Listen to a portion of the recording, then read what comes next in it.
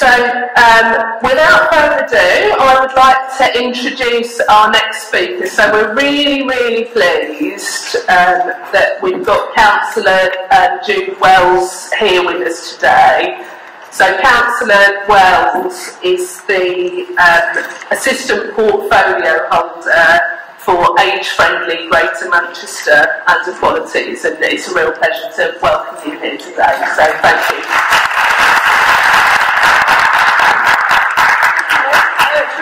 See so many familiar faces from a long time ago and in recent past. People know that I actually worked in the age-friendly world up until very recently, so I'm really pleased and honoured to have the Assistant Portfolio Lead for Greater Manchester, so we can carry on the great work that you've all been doing over the last 5-10 years. So here I am. Lovely to see so many brave in the elements this morning. Yes, it's been... Sorry? You might not. I believe so. Can you hear me now? Yeah. Is that okay? Yeah. Is that better? Yeah. I'm not known for my quietness, so as people know, I'll get a bit of feedback now. So if that's all right, is that okay then? Can people hear it okay? Okay. I'm delighted to be here today to celebrate 5 years of the Greater Manchester Older People's Network. And as you know, your voice is so important to making Greater Manchester a really great place to age well. As been outlined, I'm Cllr Jude Wells, and I'm the Assistant Portfolio Lead for Brenda Warrington, who is the leader of Tameside Council and takes a lead across Greater Manchester, or age-friendly Greater Manchester. The Greater Manchester Ageing Hub was set up in 2016 by the Greater Manchester Combined Authority. So it's one of the first things that the authority did, and it was to coordinate a strategic response to the opportunities and challenges of an ageing population in our city region, of which we have 10 local authorities. And we wanted to make sure that all the people's voices were part of this. Our key aim in the Ageing Hub is to make Greater Manchester more age-friendly, and that's why we have events like we have today. We're doing this to bring together colleagues across the Combined Authority, local authorities, health and social care, universities, housing providers, and other public sector organisations. And some of them will be joining us later today, because I know obviously people have talked significantly about transport, so obviously we have TFGM here with us this afternoon. The voluntary sector have a very active role to play in Greater Manchester, supporting the age-friendly agenda, and lots of other groups like the GM Older People's Network, of which you are members, and it's fantastic to see so many of you here today. We're very proud of our close working relationships with the network, and it's allowed us to enable older people across Greater Manchester to really influence and shape the agenda. It's great that Liz, your Network Development Officer, spends a day a week in the Ageing Hub, and they're able to share your views and partner with us in that way, so we get the voice of older people really solid within that team. You know about the demographics, and we should celebrate the demographics in Greater Manchester, because people are living longer and living well.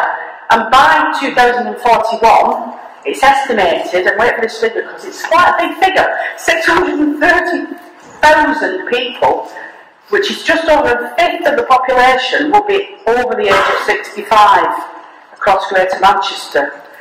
And that group of people are going to be more diverse with growing numbers of BME groups. So we've got, a real celebration of the fact we are a ginormous, I count myself in that, I'm nearly 60 now, so I do count myself in that, in terms of the fact that we are a voice for change in Greater Manchester, and seeing yourselves here today, shaping that agenda is fantastic. So your recommendations and insights and the stuff you've been talking about this morning, such as transport, health, housing and social care, are shaping and informing the refresh of the Age-Friendly Greater Manchester programme, because that's an ongoing programme that refreshes ever so often, hears the things that matter to people and makes sure that we're acting on behalf of the people in Greater Manchester. So we want to thank you for all your hard work and turning up at events like this and giving you very solid and strong opinions about what's working and what's not working, because I think that's really important.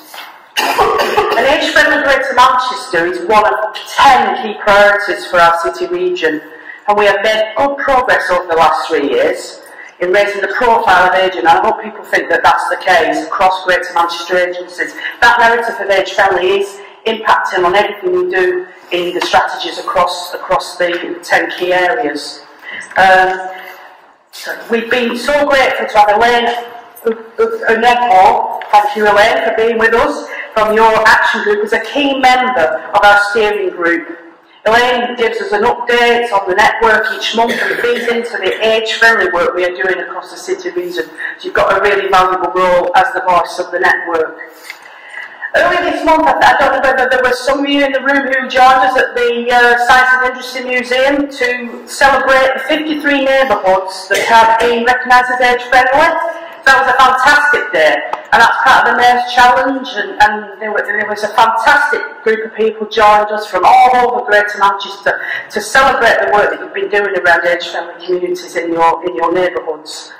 So about 200 people were at the Ambition for Ageing event to receive their awards, share their experience, networking, and looking how we can share the learning across all our different neighbourhoods. And that's one of the really strong things I think about that network, is that how do we work, share best practice, look at what other people are doing and work collectively across our areas to deliver and develop real age-friendly neighbourhoods. So I think it's great that we're all part of this social movement of age-proud activists, and we do call ourselves activists, but we are active. The voice is very active. We challenge, we sit in meetings, and we represent the voice of older people. So I think that's fantastic, and we are changing attitudes in the city region. So we've highlighted some of the key areas in the next stage of work, and we'd be interested in your thoughts. So things around increasing employment among people in mid and later life is a big issue. Certainly it's one that's been on my radar for a number of years. Economic opportunities of ageing population, including developing services and goods that better meet the needs of older people. And then a focus on active ageing to promote social connections, participation and physical activity and fun. So we've heard about social isolation, we've heard about the fact that we can use things like sport and moving and walking groups to actually really help connect people in our communities.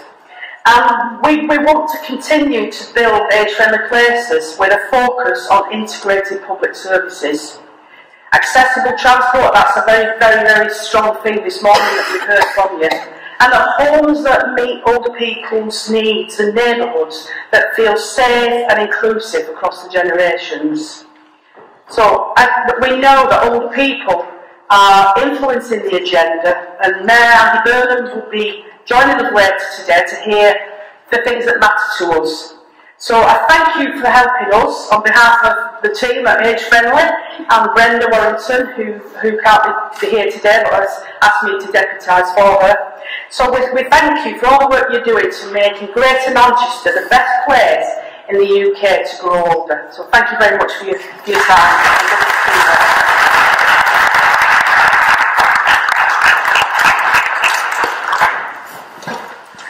Thank you, Councillor Jude. It's lunchtime, folks, don't all wish at once. Please remember to visit the marketplace and see the people there for more information about what's going on in Greater Manchester. And please go and put your dot on the questions that you'd like to put.